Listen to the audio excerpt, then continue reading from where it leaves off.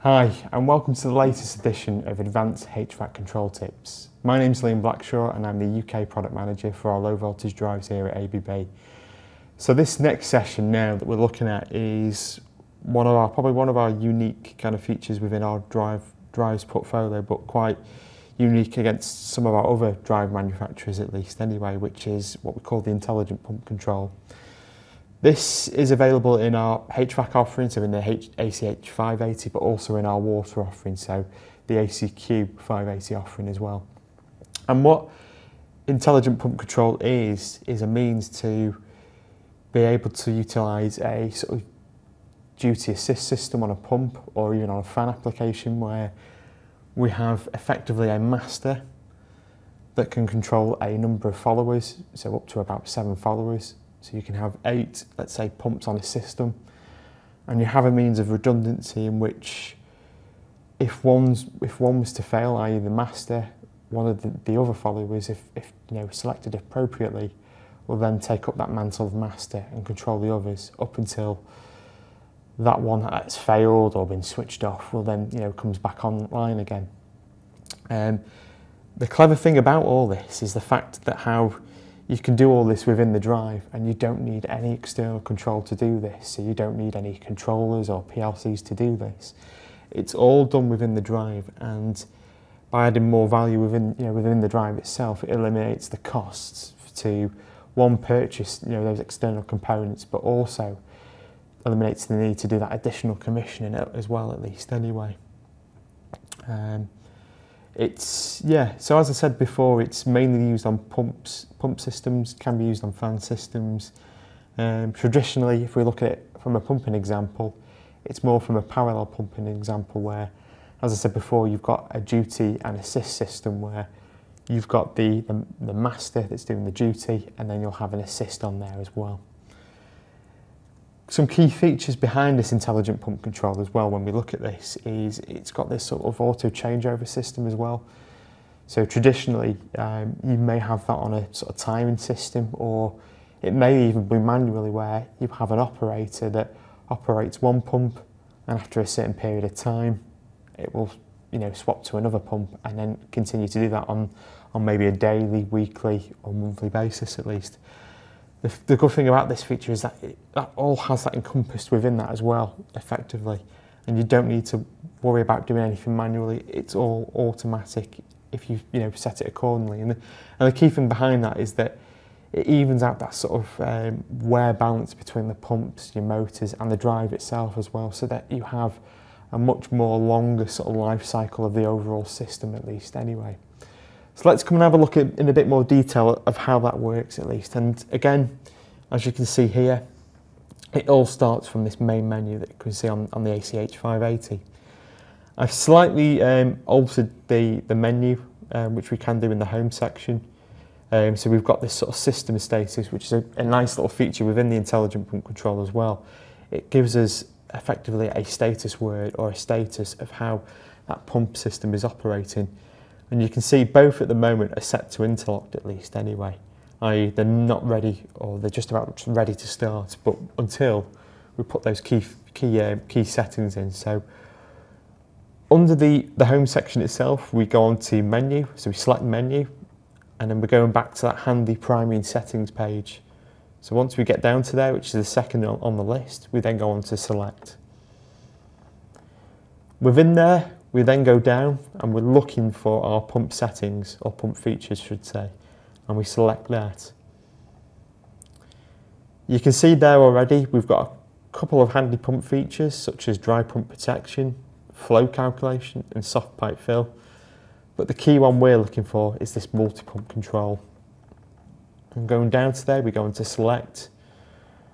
And as default, when you first set this up for the first time, it'll have pumping mode as off. So what we need to do is select Intelligent Pump Control, or IPC. And once we've selected that, we go on to next. And the good thing about this is that we have to define a node number as well. So in this scenario, I'm going to define this as our master, so I'm going to give it a node number of 1. And as I said before, we can have up to 8 nodes onto this sort of pumping system. So we can have one master and effectively 7 followers on this pumping system. But in this example, to keep it simple, we've just got it as 2. So I've selected my node number as 1. I go on to next, and then I now need to establish what the configuration is. So this is what we call our inverter to inverter configuration, and this is how the intelligent pump control works. Is basically a 1-cable solution that we utilise the Modbus terminals on the drive itself, and we wire it from one drive to another, and we link those up together accordingly, depending on how many pumps or drives or motors there are on the system, at least anyway. So it gives us the option of how we do this from a hardware perspective. Do we do it from our embedded field bus, as I said, the Modbus or BACnet, or in addition, if we're already using that to do some form of comms on the system, we can use one of our field bus adapters to use this, which is the FMBA-01. So we choose one of those. In this example, I'm going to go with the embedded field bus setting, so we go on to next. And after a moment or two, when it's loaded up, we've now got what we've got here is 2 additional settings. The settings for this pump and the shared settings. So we're going to start off with the settings for the pump. So we go onto there and hit select. And we can also, a good feature behind this is that we can give it a drive name as well. So we can edit it to give us a more sort of definitive name for this drive, so we can sort of associate with what that's doing. I'm going to keep it in this example as ACH580, but we could call that as, pump number 1, or supply pump 1 or 2, etc. And we've already defined here our node number. We've also got an option in there as well that defines whether that can be the master or not. It can be the master or not, at least anyway. So you can define if you just want 1 master, 2 masters, or even all 8 of them could be masters as well. We've also got here a preference for this pump or motor. So we give it a priority as well. A good thing about this is that we can set a number of these to be on a high, medium or low priority. High being they're the ones that run first, then it goes to medium and then to low. So I'm going to keep this one as high, and then we go on to back. And once we're happy with that, we then go on to our shared settings by hitting the select button. One of the good things before we sort of go into a bit more detail on the shared settings is this first one, which is synchronization settings. And what that allows us to do is, when we select that, it allows us to copy the settings from this drive and share them to the following drives that are on that system. Under the premise, and this is under the sort of a prerequisite that we give this pump or drive a node number to. So if we haven't given any of our drives on the system a node number, it won't do this until we do that. It's only until we give it a node number where it will initialize this synchronization process. So once you're happy with that, we then have the synchronization settings, which allows us to select the settings to copy between all the drives. As default, it deselects the analog input settings, because we normally, with this setup, have it as a common setting. So your digital inputs, your analog inputs will all be commoned out throughout the whole of this section, at least anyway.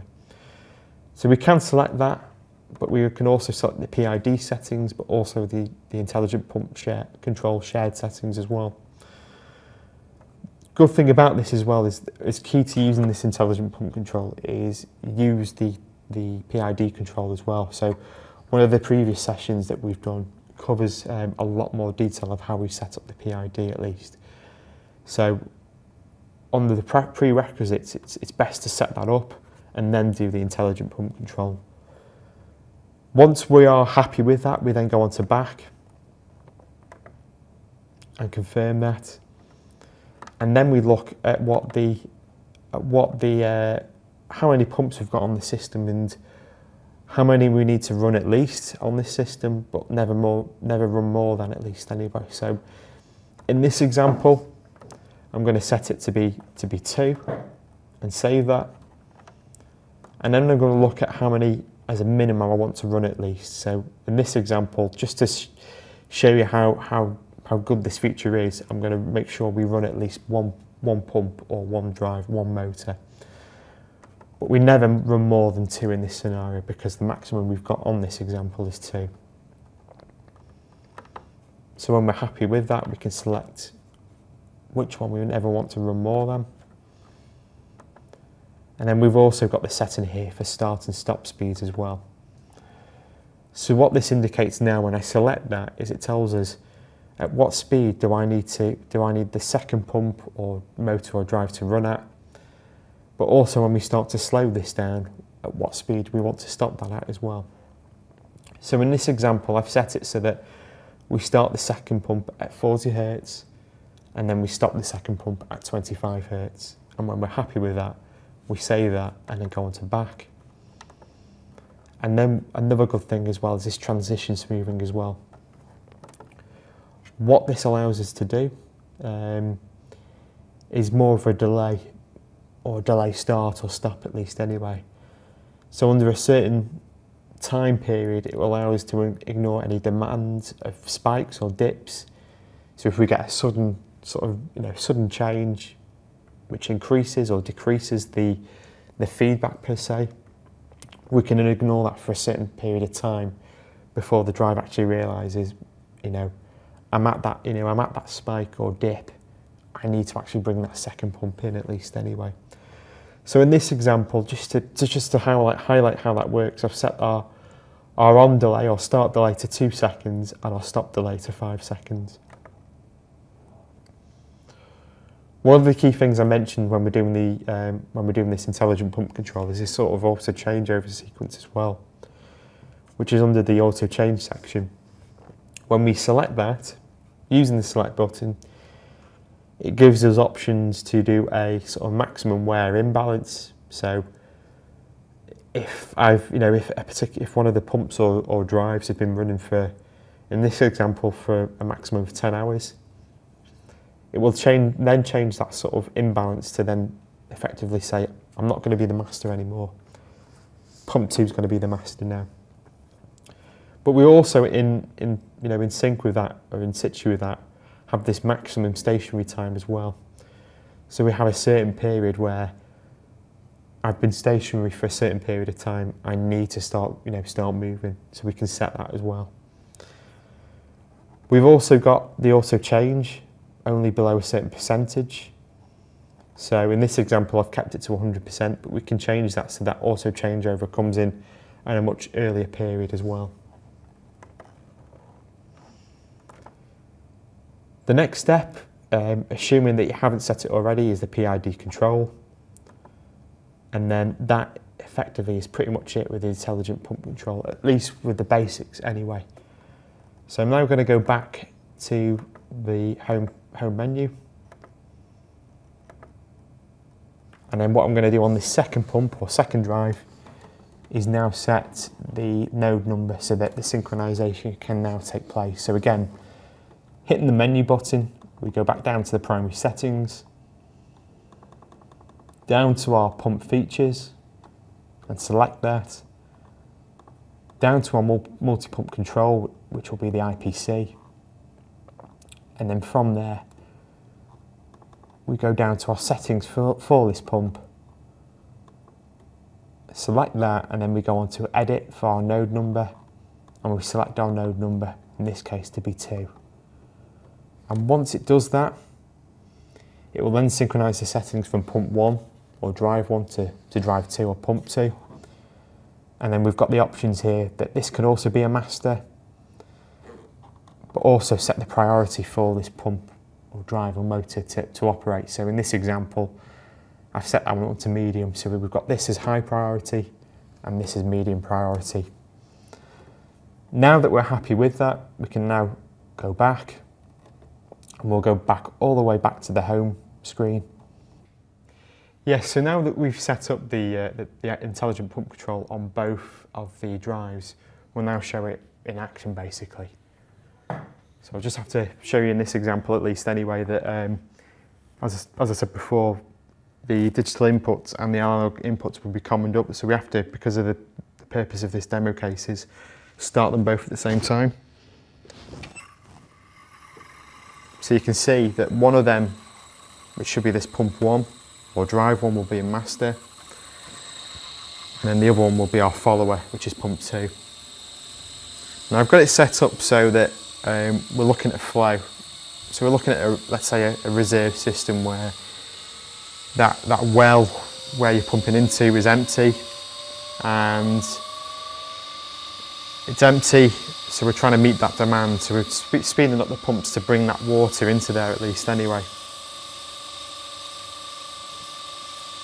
So after a moment or two, you'll see in there now that pump 1 was running, it was in master.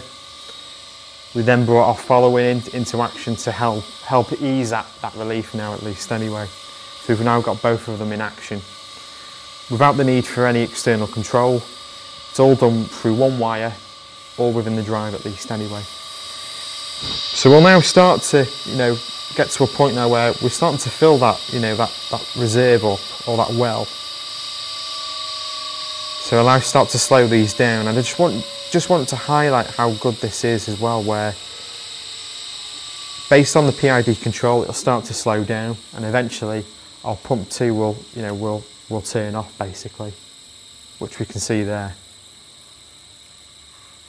So we've just got the one running, and it could be that all of a sudden we've lost, there's a fault on this drive here, or pump 1, so we lose the master, which then brings our pump 2 into play. So pump 2 is now not the follower, pump 2 now becomes the master. This pump 1 now, if ever there's a fault or it's been powered down, switched off, apart from, let's say, the switched off scenario, it will now say on standby, because it's now saying I'm on standby, I've either tripped or there's a warning, and I need that to be rectified before I go back into that sort of normal situation at least anyway.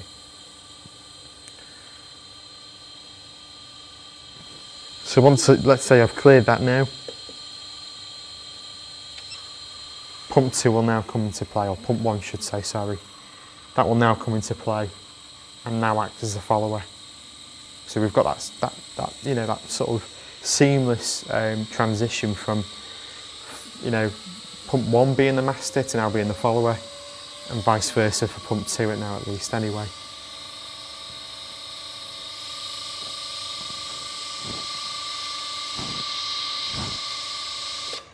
And I'll just power those down now, and that's pretty much the basics of the intelligent pump control at least anyway. And it's a really sort of underutilised feature within the ACH and ACQ drives, where using that feature can save a whole host of costs from components, installation, commissioning, and actually adding more value within the drive itself, all by means of let's say the most 10 parameters and just a single piece of cable for the hardware to go from one drive to the other at least anyway. So thank you very much for watching our latest episode on advanced HVAC control tips. Please feel free, if you've missed any, to see any of our previous ones in the list, and catch you very soon. Thank you.